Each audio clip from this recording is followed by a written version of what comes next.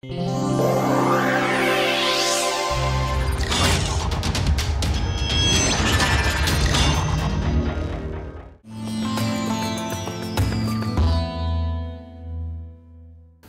again, welcome back to the course lectures. Today we will be looking at the third example set.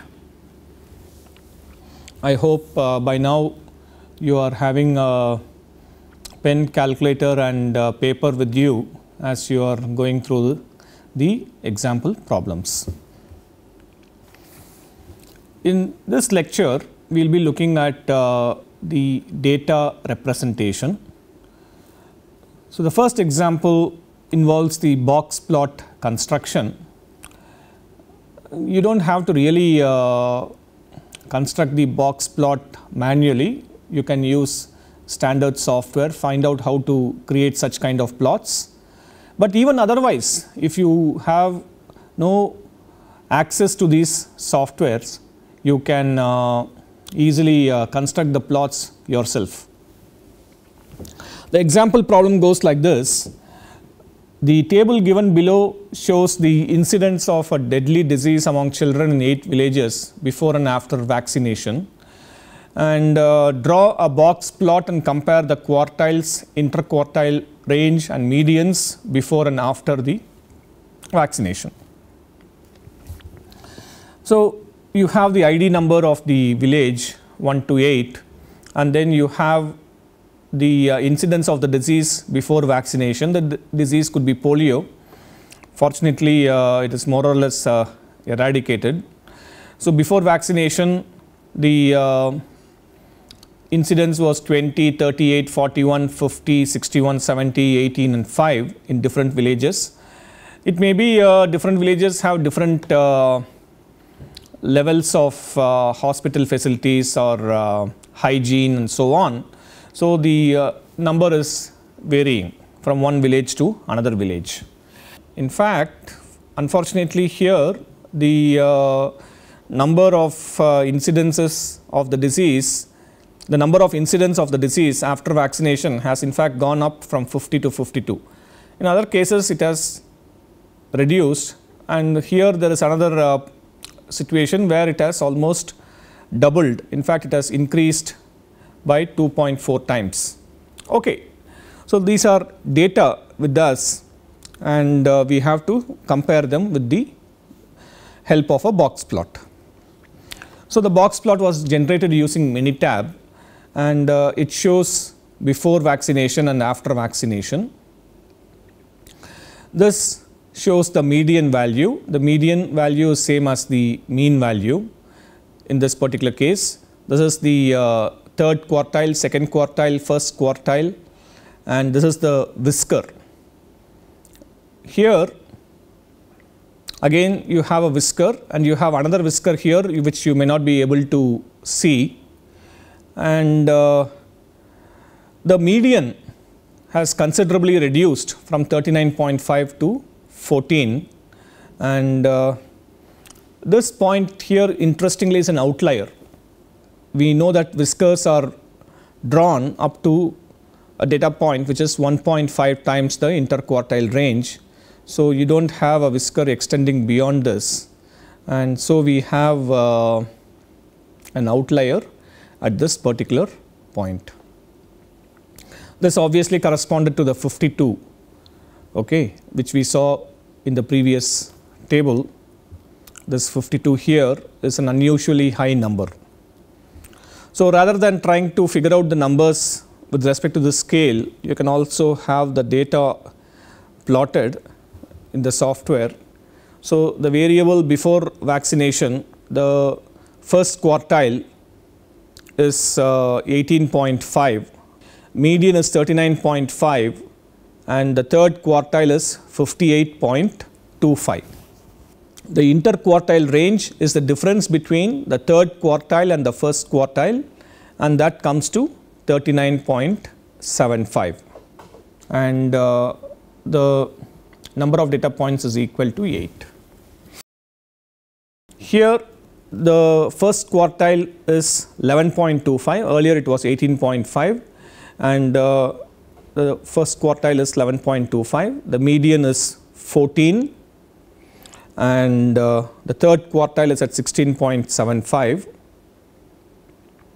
The interquartile range is reduced from 39.75 to 5.5. Whiskers are drawn from 7, that is the lower whisker, up to 17. You cannot see 17 here because it is almost matching with the third quartile, and you have an outlier 52. So, what we can definitely say is the incidence number has considerably reduced, and the average or the median value has gone down from 39.5 to 14. So, hence vaccination was really effective. And also earlier you were having a large spread, different villages were having different numbers of incidences of the disease, and after the vaccination has been carried out, the spread has considerably reduced. Now what we have to do is look at the measures of central tendency and spread. You have two sets of data in ascending order. You have to compare their mean values or average values, medians and standard deviations. So, you have the data set 1 and you have the data set 2. Let us look at the data. The data points here are ranging from 22 to 38. Okay. The range is 38 minus 22, which is 16. Here the data values are ranging from 5 to 55, so the range is 50. So, immediately you can say that this is a broader or a wider spread of data points than these. Okay. So, these may be marks in class 1 and marks in class 2. You can say that the marks in class 1 are more bunched together when compared to class 2. If you look at the average, first let us count the total. It is not too difficult to count this: 46, 72, 100, 132, 166, 202, 230, 202 plus 38 is 240. So, the total is 240, divided by 8 is average would be 30. And then if you count this 15, 30, 55, 90, 135, 185, 185 plus 55 is 240. So, again you have 240. So, when you divide 240 by 8, you will get 30. So, what we are seeing is the two data sets have the same average. So, even though you are taking the data from two different classes, okay, the average values are the same for both the classes. So, the mean value is 30 for both the classes. The median value is also 30 for both the classes. How do you find the median? You arrange the data in the ascending order, which has already been done for you, and you have an even number of data points. So, you have 2m data points where 2m is equal to 8. So, m is equal to 4. You have to find the fourth and the fifth data point in the set. 1, 2, 3, 4, fourth and the fifth data point in the set. So, you take the average of these two numbers. 28 plus 32 is 60, 60 divided by 2 is 30. So, you have 30. So, that is also matching with the mean value. If you look here, when you take the average between average number of 25 and 35, the average is again 30. So, the median is again 30. So, both the data sets have the same mean and they have the same median. The standard deviation, on the other hand, for data set 1 is 5.86, whereas it is 19.09 for the second data set.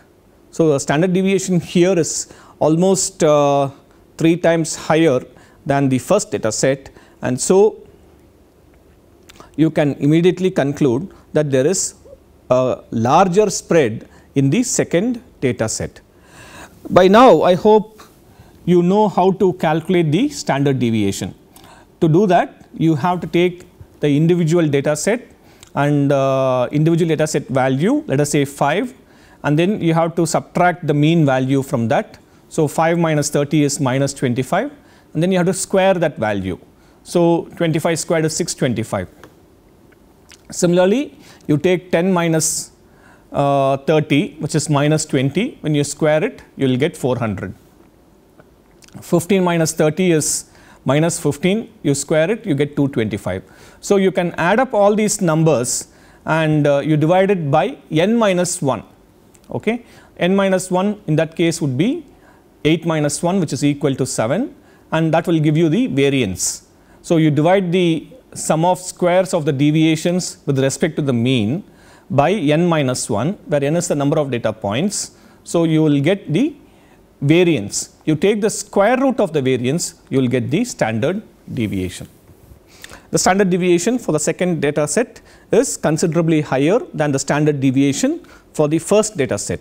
So, even if two data sets have the same mean and the same median, they may have different standard deviations. Data of different spreads can have the same mean and median. So, let us go to the third example where we discuss the frequency distribution. I have set up all these problems on my own. I hope there are no mistakes in any of these problems. If there are any mistakes, kindly send me the feedback. The lifetime of a special refill used in a ballpoint pen is monitored after providing a specimen each to people from different walks of life. The lifetimes in days of each of the ballpoint pens are recorded in the data table given below.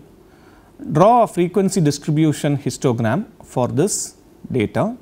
Is the given data following a normal distribution? So, you are given a huge data set. There are 100 data points here. So, you have data 47 days, 50 days, 52 days, so on, and here we have so many data points. So, we have to draw a frequency histogram of this data. We will do some analysis of this data set to get a feel for it. So, the important attributes of the given data set are: the smallest data in this set is 22 and the largest data is 80. Okay. So, the range is 80 minus 22, which is 58. The mean value is 51.77 and the median is 52. How did you find the mean? We add up all the numbers in this collection and divide it by 100. So, the mean value is 51.77 and the median value is 52. The median value is pretty close to the mean value. Even more surprisingly, the mode is also 52. The mode by definition is the number which appears most frequently, okay, and that comes to be 52. So, we can see, as far as this data set is concerned, the mean is equal to median, well, almost equal to. You can approximate 51.77 to 52 without too much of a complaint, and the mode is also equal to the median. So, all the three parameters, mean, median and mode, are matching, and the standard deviation is 13.29. What I have done here is put the data in the ascending order, and if you look at the data, you can see 52 appearing most frequently, 1, 2, 3, 4, 5. So, no other data is appearing 5 times here. 52 is appearing the most number of times in this given data set, and so you have the mode as 52. Well, you can also show that the median is 52. You have an even number of data points. So 2m is equal to 100. So m is equal to 50. And so you have to find the average of the 50th and the 51st data point. How many data points you have here? 1, 2, 3, 4, 5, 6, 7, 8, 9, 10. Okay, so you have 10 data points. You have to look at the 50th and the 51st data point. 10, 20, 30, 40, 50, 50 and 51st. Okay, so the 50th data point is 52 and the 51st data point is also 52. And so the average is very easy to calculate. The average is also 52. So the median is also 52. The mode is 52 and the mean was 51.77. Interesting. If you start looking at numbers from a statistical viewpoint, you can pick up a lot of interesting relations between the numbers and their different parameters associated with these numbers. So we can generate a histogram, and I have used the Minitab version 16, and the histogram looks like this.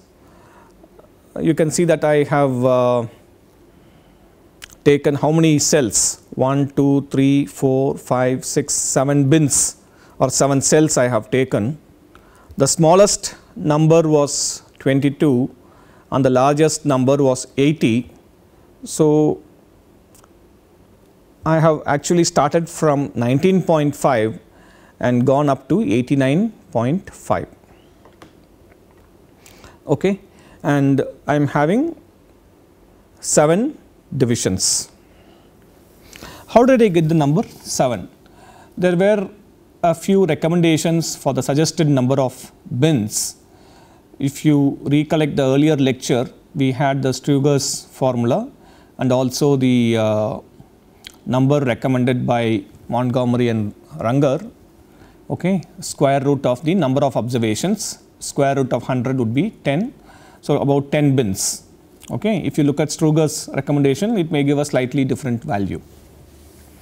So I have chosen 7 bins here, and so between 19.5 to 29.5, you have how many data points? Maybe 5, above 5 definitely, maybe 6 or 7 data points between 19.5 to 29.5, 19.5 to 29.5. So numbers below 33. So it will be 1, 2, 3, 4, 5, 6, 7. Okay.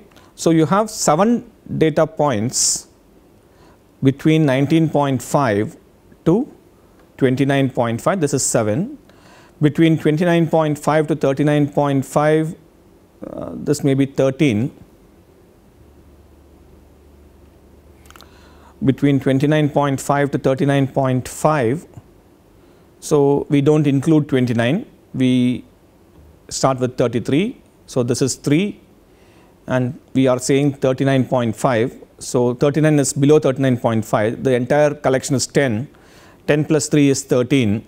So you have 13 numbers between 29.5 to 39.5, and that is what is shown in the histogram here. You have 13 as the frequency corresponding to the interval 29.5 to 39.5.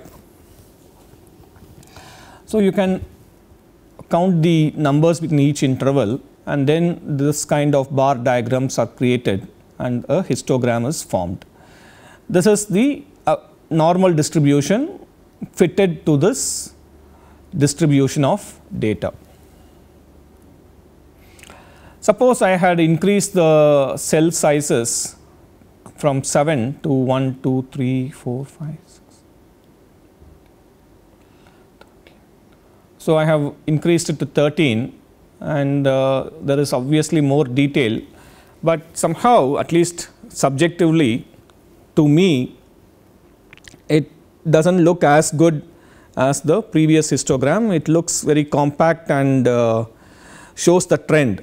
the trend is approximately normal. Okay. So, here the data points are bit more cluttered. Okay. Well, it is subjective and it is up to you, but I do feel that 13 cells is far too many. Even the number suggested by Runger and Montgomery was about 10. Okay. So, you can see that adequate number of class intervals 7 and the trend is visible. Here it is slightly more cluttered. Okay. So, interesting. The histogram is meant only for a qualitative interpretation of the distribution associated with the data. We have to really quantify it and prove conclusively that the data have indeed come from a normal distribution. So, we can check it by plotting the data in the normal probability plot and see whether our normality assumption is satisfied.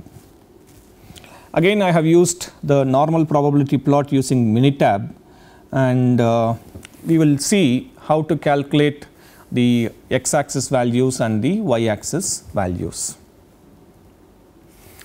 Well, there is nothing great in the abscissa calculation. As I told you earlier, you have to rank the data from the smallest one to the largest one, and the abscissa marking, the abscissa is also called as the x-axis. Okay, so the x-axis marking is simply the ranked raw data, the numbers which are ranked from the smallest to the largest, and so you identify the number on the x-axis. The ordinate calculation is quite interesting, and there are several versions for the ordinate or y-axis calculation. The most common one, at least from what I have seen, is I minus 0.5 by n, where I is the rank and n is the number of data points. Okay. Well, Minitab uses the median rank method of Bernard, and it uses a different formula. It uses I minus 0.3 by n plus 0.4 into 100. Okay. So, if you follow Minitab's recommendation, so the rank minus 0.3, okay, rank minus 0.3 into 100 by n plus 0.4 is plotted on the y-axis, and then you have the ranked data value. The smallest value, if you recollect, was 22, and the largest value was 80. So, you are plotting 22 here, and then you are plotting 80 here, but the y-axis is based on the rank. For this data point, the rank is 1, and 1 minus 0.3 is 0.7. So, 70 divided by 100.4. 70 divided by 100.4, you can take it as approximately 0.7. Remember, the see the scale is starting from 0.1 to 1. So, the 0.7 would be somewhere here, and that is what is your data point. And here, that is the 100th data point, the rank is 100. So, this would be pretty much close to 1 or pretty much close to 100, because 100 minus 0.3 is 99.7 and 100 plus 0.4 is 100.4. 99.7 divided by 100.4 is pretty much close to 1, and so you have close to a 99.2 or something. So, that is how you calculate the y-axis corresponding to the x-axis values. The important thing is, you can see that the data points are pretty much falling on a nice straight line, and so you can convince your skeptics by saying that the data indeed came from a normal distribution. Well, this is hardly surprising, because the original data I chose was generated using the random generator option of the normal distribution.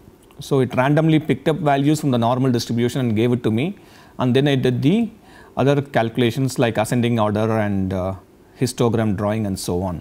So, it is hardly surprising that the data is obeying the normal distribution, but in your experimental work you may get some data from your equipment, or instruments, and you may have a model. Okay. The discrepancy between the experimental observation and your model will define the residual, and the common assumption is you have explained all the controllable factors using the model, and the difference between the experiment and the model prediction may be attributed to noise or random error. And the common assumption that is made is the random error is normally distributed. Okay.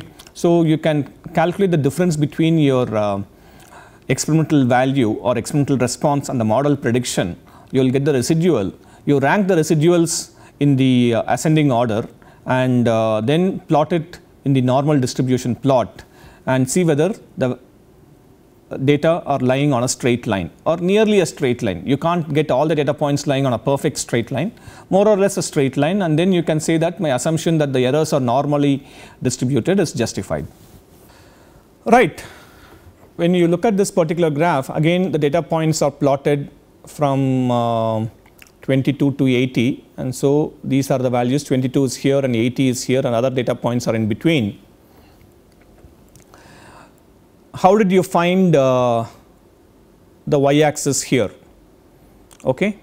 And for that, the value is minus 2.57583.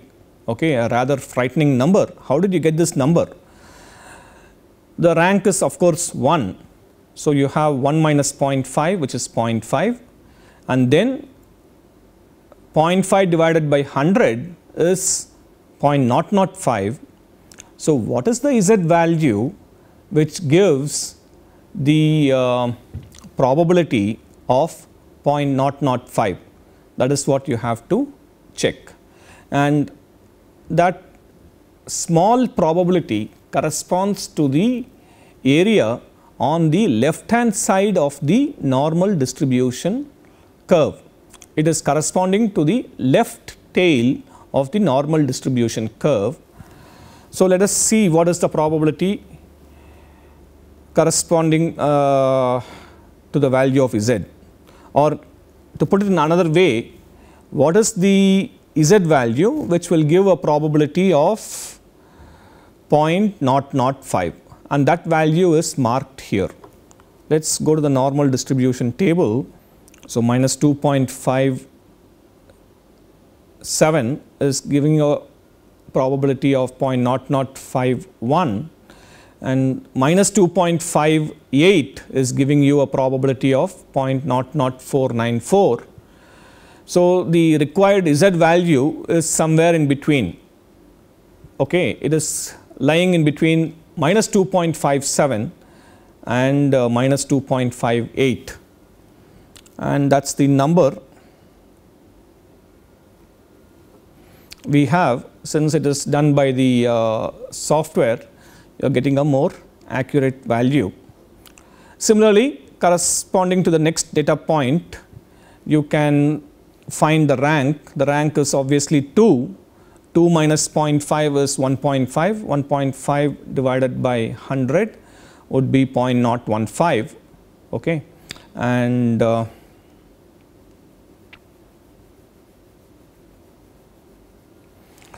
Z value corresponding to the probability of 0.015 may be found from the table. It is close to minus 2.1 or something. Okay, that you can find out from the table.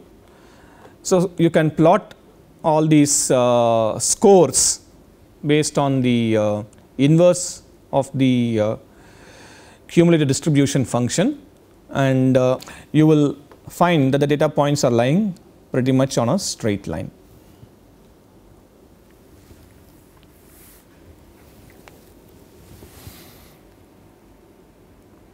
Now, we are going to do something interesting. The class intervals were divided from 19.5 to 29.5. We had 1, 2, 3, 4, 5, 7 such classes, and we find the number of occurrences of the data points in each class interval. So, we have 7, 13, 20, 29, 25, 5, 1, Okay. So, between 49.5 to 59.5 you had the maximum number of occurrences, that is 29. So, the relative frequency or the probability would be obtained by dividing the frequency value by 100. So, you have 0.07, 0.13, 0.2, 0.29, 0.25, 0.05, 0.01. So, how do you calculate the Z value? Okay. So, I am going to report two Z values, Z1 and Z2. Z1 corresponds to the lower interval and Z2 corresponds to the higher interval, and Z1 corresponds to the lower limit of this interval and Z2 corresponds to the higher limit or the upper limit of this interval. So, you can see that the upper limit of this interval becomes the lower limit of the next interval. The upper limit of this interval is minus 1.693 for Z, and that became the lower limit for the next interval. But the main question is, how did you find Z1 and Z2? So, these are raw scores, okay, even though they are apparently coming from a normal distribution. Well, we have confirmed that they are indeed coming from a normal distribution because the normal probability plots were showing the linear trend. Okay, so, they are definitely coming from the normal distribution, and we have to convert them to the standard normal form, and we use the mean and the standard deviation from the data. We easily calculated the mean and standard deviation, and actually x minus mu by sigma, well, I have used 52 here. Actually, you should use the value of 51.77. I think that is a more accurate value, and then the standard deviation. And then you also have for this you put 29.5 minus 52, and then you divide by divided by 13.29, you will get the value as minus 1.69. Okay. And then you have these two Z values, you have to find the probability that the Z will lie between minus 2.445 and minus 1.693. What is the probability that the Z will lie between these two limits, minus 1.693 and minus 2.445. So, you can find out the probability of the Z value lying below minus 1.693, and then you can also find the probability of the Z lying below minus 2.445, and then subtract the two probabilities and you will get 0.038.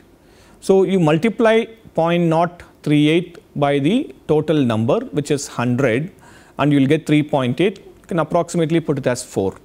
This 4 value compares well okay with 7. And then when you do the same thing for the next class interval, the Z1 and Z2 are minus 1.693 and minus 0.941.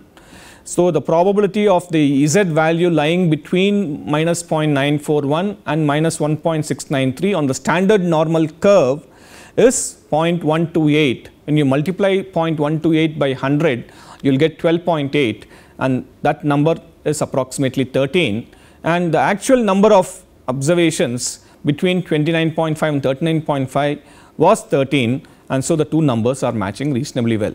So, you can see that the other numbers are also matching reasonably well, and so we can say that the present set of numbers are distributed normally. So, these are the standard normal distribution cumulative charts. You can refer to it or take the values from the book or use spreadsheet or statistical software like Minitab to get the probabilities. This concludes our presentation, and we have been doing a few problems in the normal and log normal distributions, and also we showed some typical problems involving the exploratory data analysis. We saw the histogram, we saw the normal probability plot, we saw the box plots. They are very useful for concise presentation of data, where you can express a lot of conclusions in a single location. If you start showing 3 or 4 diagrams and explaining the trends with those 4 diagrams would be quite difficult. Rather, if you can summarize all the data in a compact form, for example, the box plot form, your conclusions and presentations would be more effective. Many of these calculations do not really require statistical software. So, even if you do not have access to it, you can with the pen, pencil, paper, the standard probability, normal probability charts and a calculator, you can do pretty much all the calculations and present the graph. Okay. So, this concludes the continuous probability distributions and the data representation. We will be now slowly moving on to the next aspect of our statistical analysis. Thank you.